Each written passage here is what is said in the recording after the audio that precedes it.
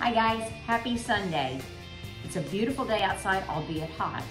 And I have already worked out, done my thing, and we are getting ready for company this week. So one of the things I do when we have company is I make a big batch of my spices. I've been doing that so far this morning, and I've got one that I wanted to show you.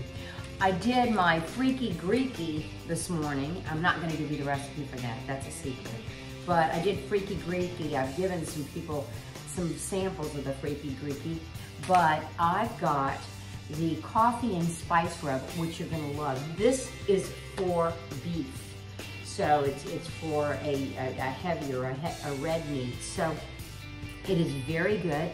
I am using Colombian coffee, and it is full strength, right on, caffeinated.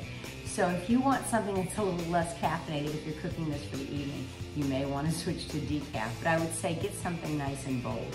We're gonna start off though with the basics of this seasoning.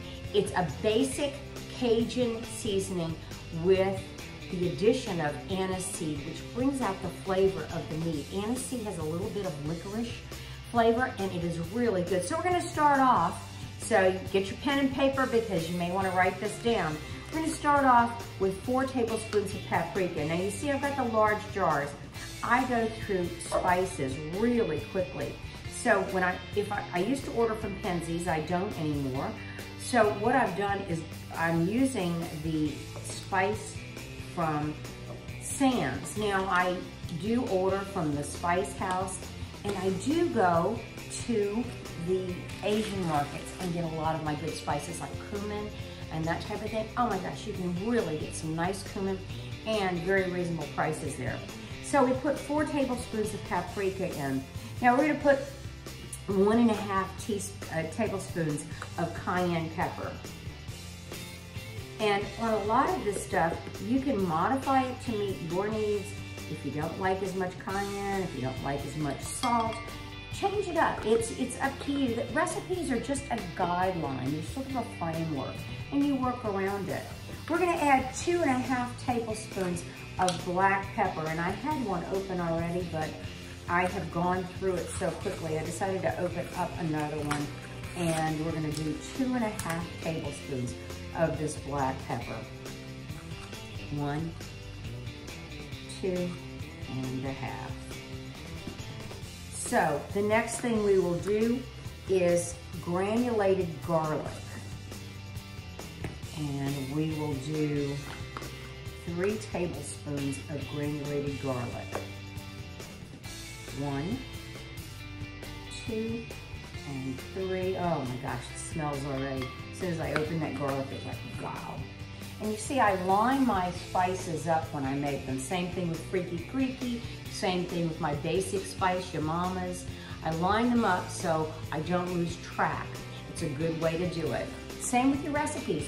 You should always have your recipes in place when you cook instead of just flying wild. So the next thing we're gonna do is add onion powder.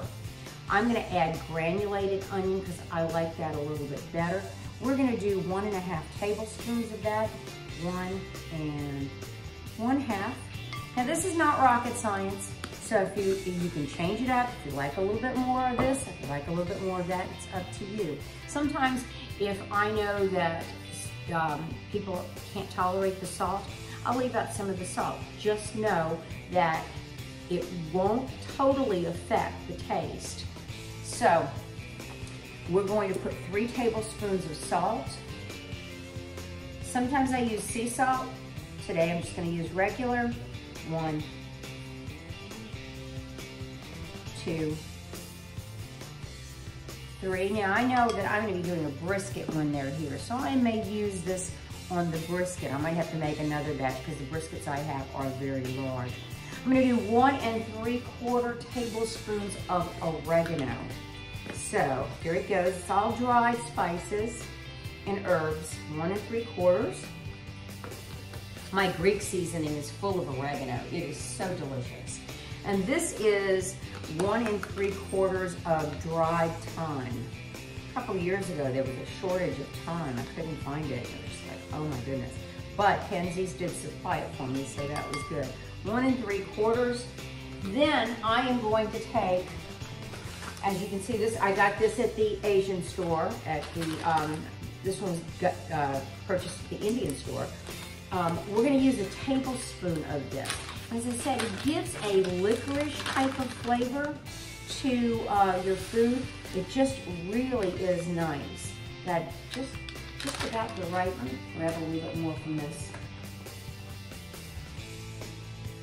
When I buy it in bags like this, I always try to bottle it up and save it, put it in a bottle. I just find it's better instead of having all these bags lying around my my pantry.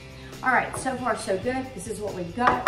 Now we're gonna take a cup, 1 cup of this Colombian, and we're gonna mix that right in there. There we go. Let me show you what it looks like. You're gonna wanna press out any lumps. Some of the cayenne have, well, I think it's paprika and cayenne. They have a few lumps in it. So you wanna get it nice and mixed, just like that. Beautiful smell. You can really smell that roasted coffee. So when you go to use this on the meat, what I suggest is to do it dry first. So you take your piece of meat, have it ready, put this on, then add a little bit of olive oil, and again season it with this. So this is enough probably to season that full brisket. My brisket's about 8 to 9 pounds, so it should season the full brisket. This is a great seasoning for reverse seared tri-tip. It's a great seasoning for filet, flat iron steak. Give it a try, you'll love it. Put it on the grill and it's good to go. I hope you enjoy this seasoning. If you have any questions, message me.